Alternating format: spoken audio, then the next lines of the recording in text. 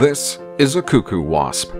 It is one of a very large cosmopolitan group of over 3,000 described species of parasitoid or kleptoparasitic wasps, often highly sculptured with brilliant metallic colors created by structural coloration.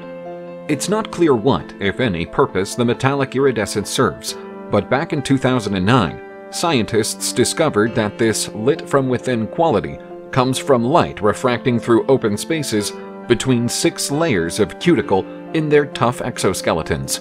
The surface of the cuckoo wasp's exoskeleton is covered in tiny, dense pits, which gives them an almost glittery appearance.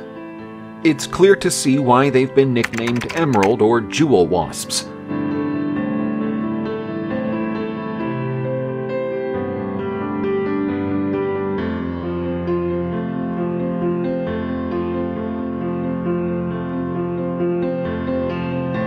Despite their beautiful coloration, cuckoo wasps are even more sinister than parasites. They fly mainly in the hottest and driest months of summer, preferring subtropical and Mediterranean climates. Favoring dry areas and sandy soils, each species is confined to a narrow type of microhabitat where adults may rest or find hosts to parasitize, for example on bare soil or on dead wood where other solitary wasps have their nest holes.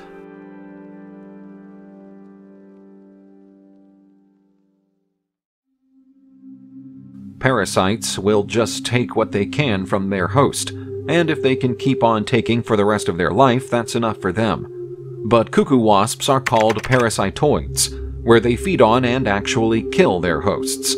They're also kleptoparasites, because they steal their hosts' provisions before they kill them. Like the cuckoo bird, cuckoo wasps will infiltrate the nests of other wasps and bees, and lay their eggs alongside their host's offspring. Once these eggs hatch, the young cuckoo wasp's larvae will feed on food stored in the nest for the host's offspring, such as a paralyzed spider or caterpillar.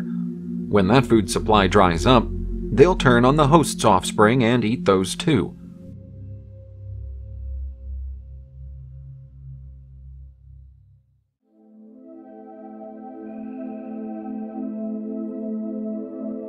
Cuckoo wasps from a number of different species are found all over Australia, with Stilburn cyanurum being the largest and arguably the most beautiful.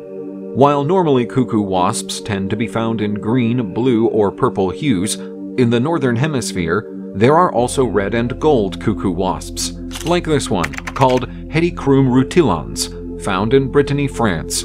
If you're lucky enough to spot one of these beauties in your backyard, don't freak out too much about the prospect of a nasty sting. According to the Western Australian Museum, it's not actually clear if cuckoo wasps are capable of stinging, but it's best to be wary around the big ones.